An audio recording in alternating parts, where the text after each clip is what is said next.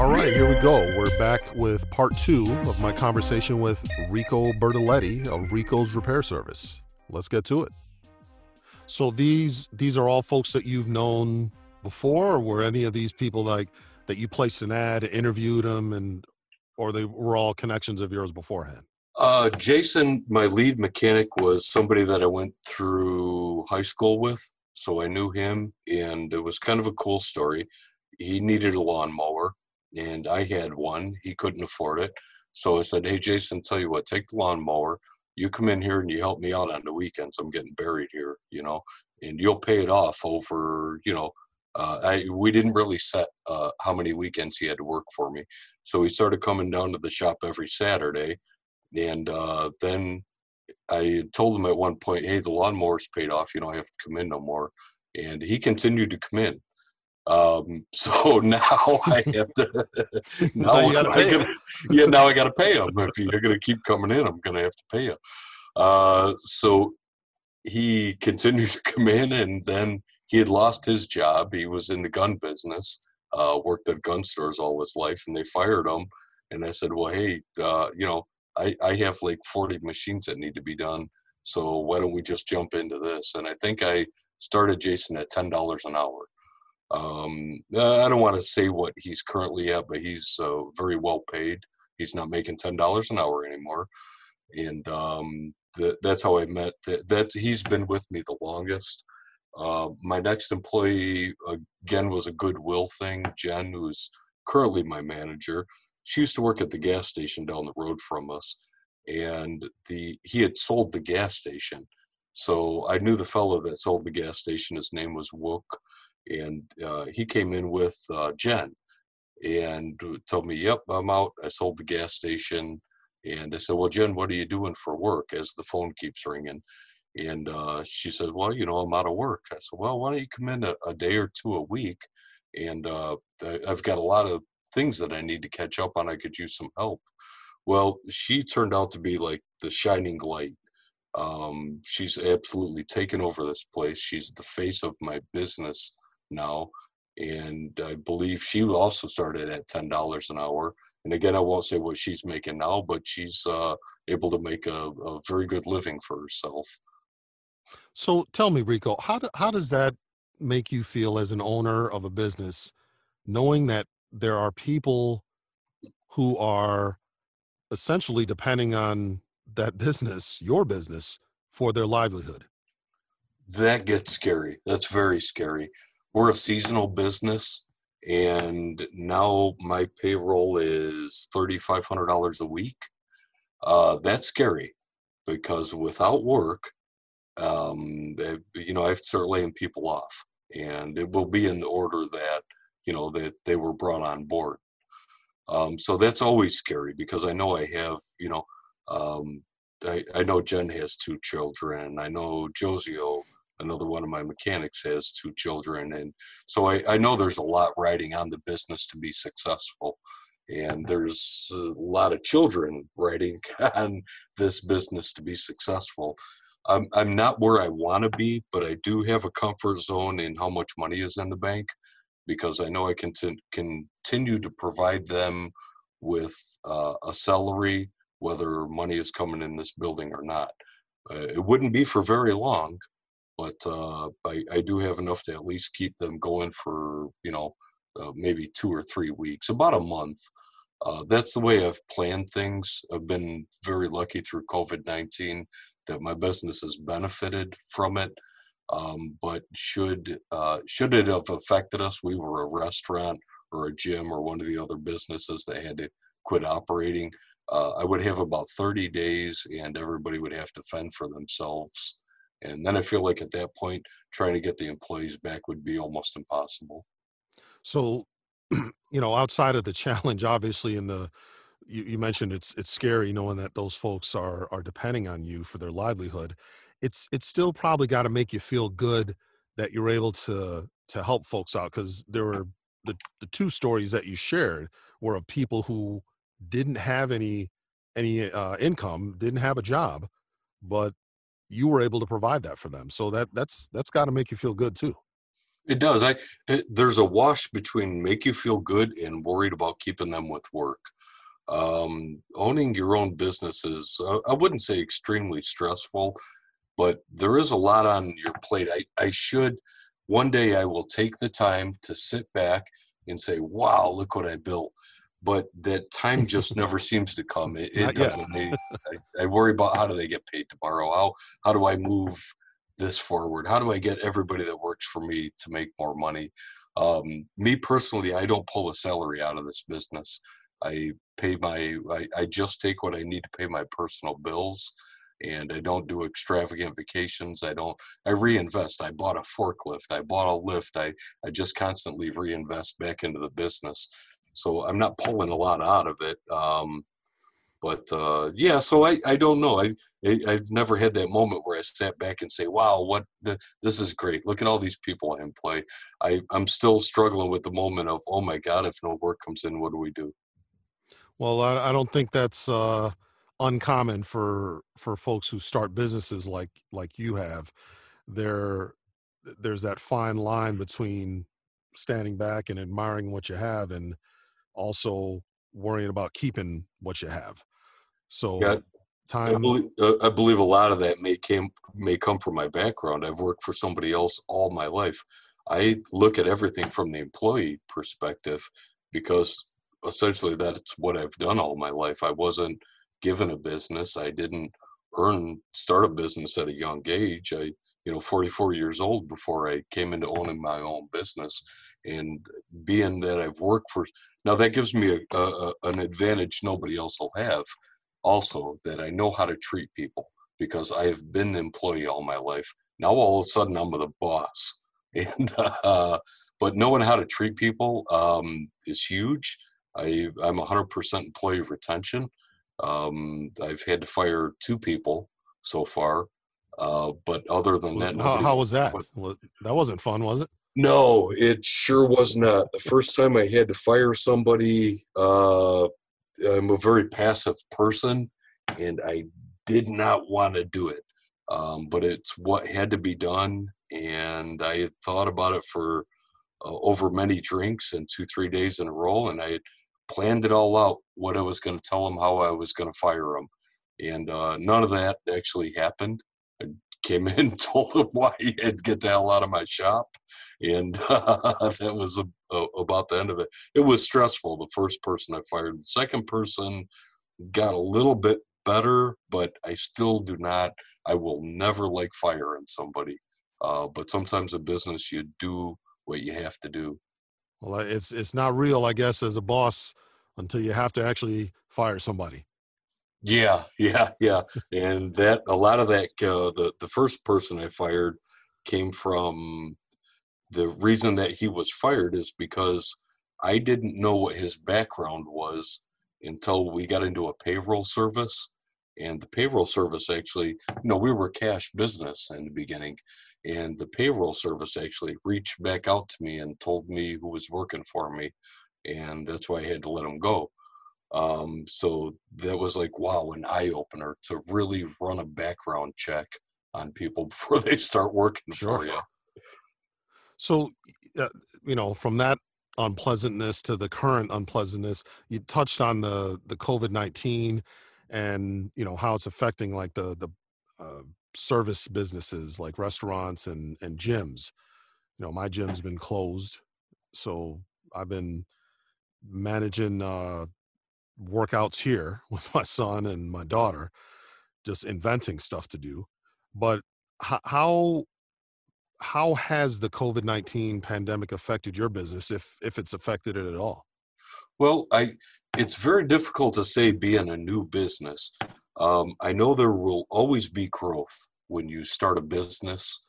Um, and I don't know if the growth that I'm seeing is because of COVID-19 or if it's because I'm establishing my business. The COVID-19, we're in the outdoor power equipment industry, and people are now, they're home and they want to take care of their own house. And to take care of their own house, they now need a lawnmower and a weed whacker and a rototiller. So sales have gone absolutely through the roof. but I don't know if those sales are coming from the fact that people are now home needing equipment to care for their own houses, or if the sales have just simply come from me coming into my second year with a dealership, my name getting out there, the advertising starting to take. So that'll be a very difficult decision when I go to make my preseason order for next year, because I have to figure out, was my growth from COVID-19 being in this business, or was my growth simply because my name is getting out there and the business is growing? Yeah, forecasting is it's tough. You work at it and you don't always get it right. Stuff that happens in the past doesn't always repeat itself in the future. The skill you have in that is probably going to be something that develops over time. It's going to be tough to nail it down exactly, but it's probably a combination of both those things that you were mentioning. Yeah, But and it goes, as we go back through this, the interview I think was really good to me, because I now have a thought in my head about starting out of the garage of my house, the risk I took to to get a shop and to quit my job, versus now I have to take more risks because I don't have solid numbers going into next year. How big of a preseason order I place?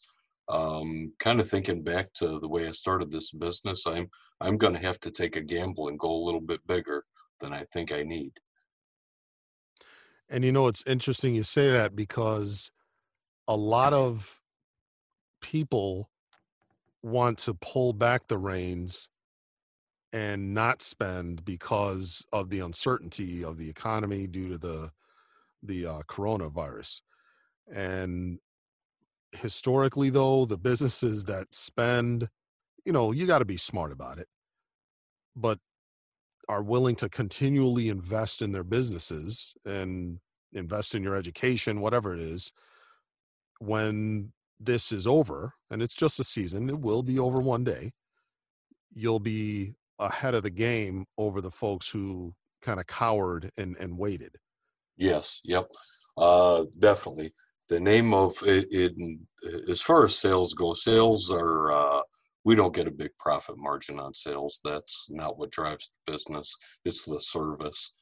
But as far as taking a risk goes, yes, if I'm willing to take a big risk in overstock on inventory, potentially overstock on inventory, the next person that didn't, my sales will go up and theirs will go down.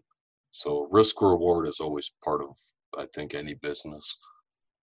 Sure. So let's go into a little more detail about what you do. I know some of the things that you repair, obviously lawnmowers and small engines. What won't you do? I mean, how I know you do large landscape companies and people who do lawn services who have big machines, but what are some of the things that you just kind of don't do or maybe Well, don't we want to we get try involved we try to stay away from large machines. We're not a very big facility, and large machines, although we have a set labor rate, and I'm not going to charge you any different if you brought a Caterpillar in here or a front end loader in here to repair it than I would if you brought your residential lawnmower in here. The only difference will be that your Caterpillar will take me 6 times longer to get parts for. It will occupy 10 times more space than residential lawnmowers. So we're not equipped.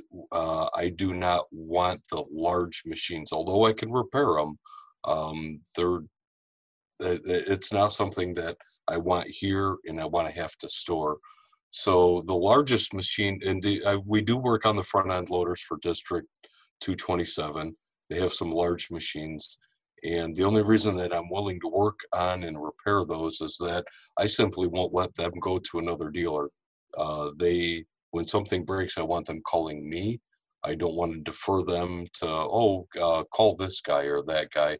That those bigger commercial and school accounts, you have to be the everything guy. So for those customers, we'll take the larger machines in. But for the average person, a large, like a 2,000 pound, 72-inch deck lawn cutting machine is about as big as we're going to get. So now, if you have districts or school districts, park districts, big entities like that, is that a big chunk of your business? Are you actively going after that? I would love to get more townships, more uh, more park districts, municipalities. It's a steadier business. Because Uh, obviously they have bigger equipment because they're covering more land. yeah, they have bigger equipment. It's better maintained. They'll follow our fleet management program that we run. For example, 227, I had mentioned them earlier. That's a school district that bought three very large machines from me. And school districts do not lack maintenance. They want everything taken care of and they want to get the best out of their equipment. So we run a program with them where we stock them with all the parts that they need for their machine. And we will come by once a month to check on the inventory. Whatever inventory they've used, we bill them for, but their maintenance has the ability to repair their machines because we've provided them with parts for it. Obviously, those folks are probably a little easier to deal with than the average Joe coming in with his lawnmower. So, what are for the folks like me who have lawnmowers, snowblowers? What are some mistakes those people make taking The care of their stuff? the biggest 80% of our business comes from people leaving gas in their machines. As a matter of fact, Cecil, that's why your generator is in my shop right now. You left the That's gas in it. correct. So you're not alone in that. Repairing that is very profitable for us. Although we give you the education and we give all our customers the education on how to prevent that from happening, it's always going to be part of the business. Leaving fuel inside of a machine is the majority of smaller repairs that we Sure, see. sure. We're talking about the districts and the larger places that are bringing you relatively well maintained things.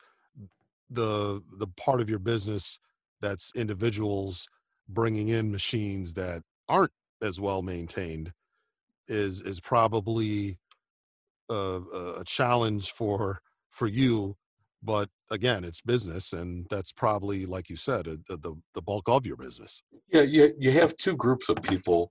The first group of people, which would be like A-list customers, they're going to have their machines maintained every year. And a machine that should have an average life expectancy of, say, 5 to 7 years now goes to 15 to 20 years. So their equipment doesn't fail through the season when they need it. They don't have to purchase new equipment because they're having it maintained every year. The second group brings it in when it's broke, and they bring it in, and equipment breaks during the busy season. They bring it in and it needs to be repaired, and that's really the bulk of our business. Majority of it is from gas. That's early in the season, and then later in the year, you have people that just make mistakes with the machinery and they need to, or belts break, wear and tear items. If you don't do the preventative maintenance on a machine, there's a really good chance that I'll see you during the year when it breaks. If you Hmm. do the preventative maintenance, you don't have the downtime or the failure rate. I have 5 landscapers that I deal with, and although they don't always have the funds available to do all the preventative maintenance, if they don't do it, they will experience downtime through the year.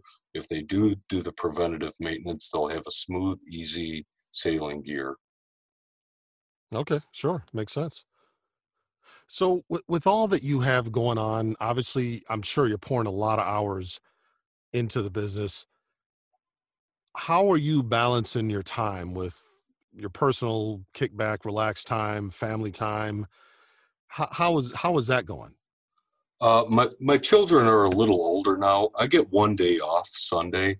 The rest of my time, I don't really have time off. When I'm home, I don't relax. I think about the business, how to improve it, what I can do the next day. I do try to set aside watching football, but all the other sports are gone. There's no time to enjoy.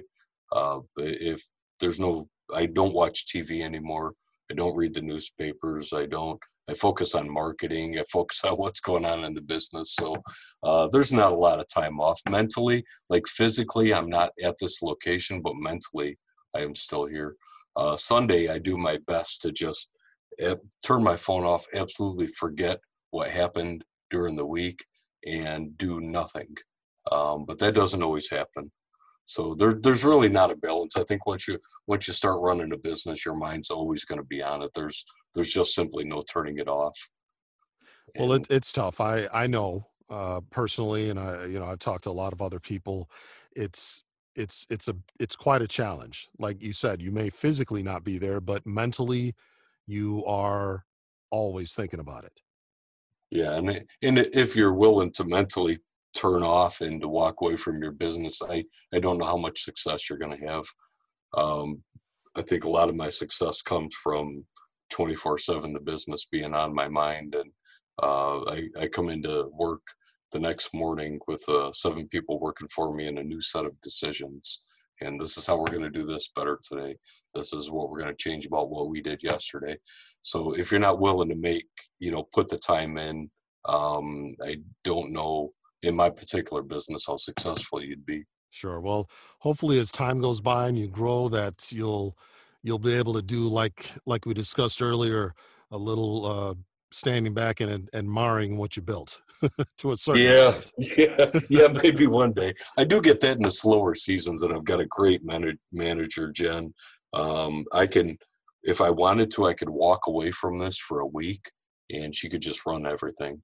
But I don't want to, Hmm. so I'm still Understood. here. So the So ability to do it's there. I just don't do it. so as we close out here, and definitely appreciate you, man. Obviously, everybody has competitors. What is the one thing or a couple things that really separates Rico's repair service from other places that do what you do? Quality. It being very important to me, the employees, everybody. We have some things in place that you're going to lose a couple of bucks if you do not repair things correctly. But quality being job one. When you bring even an average lawnmower into us, it gets checked 2 times and tested before it leaves to go back to the customer. We've had a great year this year. I think we've had 3 or 4 machines. I believe we've done over 1,800 machines this year, and 3 or 4 of them were not repaired correctly throughout the year. So quality is why people come here and deal with me. We have people that come from a couple people from Michigan, a lot of the neighboring and surrounding towns, and they come here because they want it fixed right the first time. So if quality is job one and the process is in place to ensure that that quality is there, I believe that's what makes the business continue to grow. Well, awesome, man. Anything else folks should know about you personally or the business? Anything? Just a side note of I believe if you're good to people, if you treat people fair, and you're honest in your business, I believe it's going to grow. We may all dip into that point where we're not very profitable and we're not making a lot of money, and there's a cheaper way that you can do things. If you take that road, you're probably not going to have success. But if you continue to treat people right, be very honest and very fair, cheating nobody out of anything and explaining it, I believe you'll have success.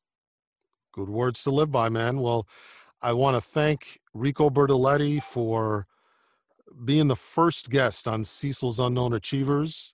This was the very first podcast I've ever done, and you are the first guest. So I appreciate you, and I wasn't just blowing smoke earlier, man. I do admire you, and I thankful that I got to see your growth from when you started out to where you are now, and I know big things are still coming for you. Yeah, yeah. I appreciate me being the first interview for you too. I think Absolutely. that's really cool. And best of luck to you too, Cecil. With I know you're also in several different directions, but I hope the voiceover and the things that you're doing now, you're successful. And I believe you will be because you're a good person. You're a good, trusting person that somebody can deal with. And I believe when you put that good karma out like you are, you're going to have good success. Hey, and the same to you, man. Thank you very much, Rico. I'll let you get out of here and get out of the office and get home. All right. Thanks, Cecil. Good talking to you. All right, Rico. Take care, buddy. Thank you. Bye. All right, that's it. Cecil's Unknown Achievers, Episode 1 is a wrap. My thanks to Ricco Bertoletti for spending the time. If you want to reach out to Ricco's Repair Service, you can visit their website at riccosrepairservice.com. That's RICCOS, repairservice.com. Or give them a call at 708-248-6354.